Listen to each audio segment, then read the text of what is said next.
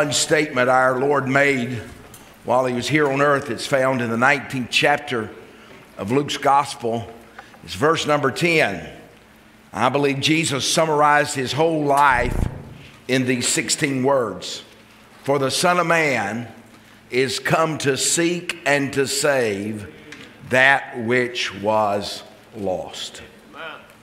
When I think about Christmas, when I think about the birth of God's Son, when I think about a babe wrapped in swaddling clothes lying in a manger, I think of the one who came to seek and to save that which was lost. You know, I'm glad he came. If he had not come, we'd have no hope. If he had not come, we'd have no peace.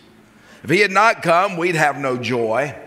If he had not come, we'd know no salvation. But he came, and he came in compassion. This morning we looked at John chapter 1 and verse 14, and the Word was made flesh and dwelt among us, and we beheld the glory as of the only begotten of the Father, full of grace and truth. He came. But he came on a mission with a message. And that mission was to seek us out. You know, the truth is, Paul said it this way, there's none that seeketh after God. Isaiah said it this way, we've all strayed and gone our own way.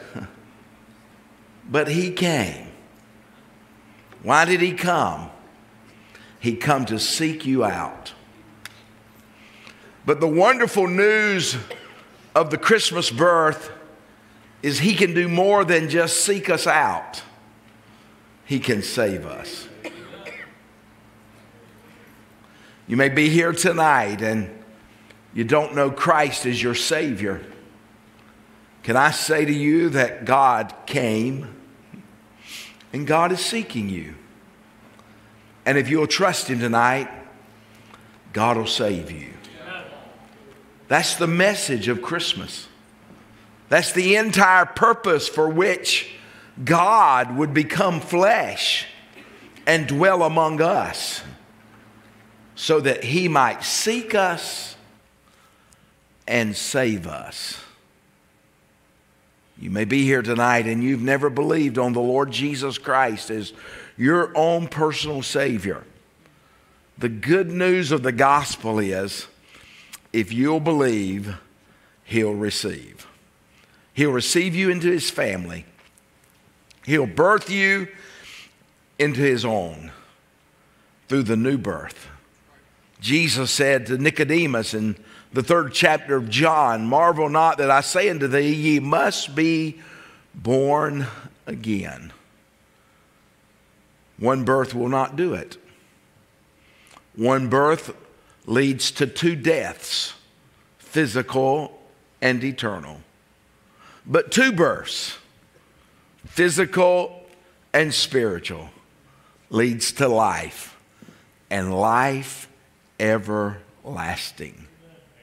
The good news of the gospel is he came, and he came to seek and to save that which was lost. I remember that night for me. It was a Sunday night like this one. It was in the spring of 1970. I was sitting in the service and I came under conviction that I was a sinner. I would not be able to go to heaven on my own, and as a 10-year-old boy I came to the reality I wouldn't go into heaven because my mom and dad were going to heaven. I couldn't be saved because my parents were saved.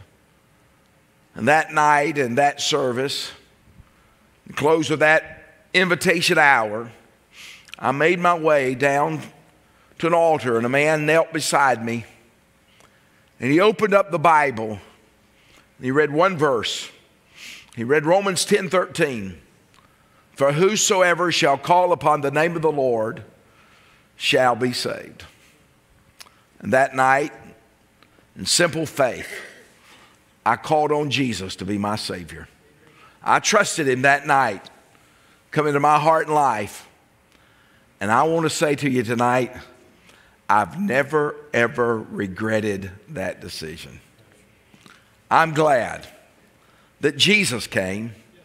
I'm glad that Jesus seeks.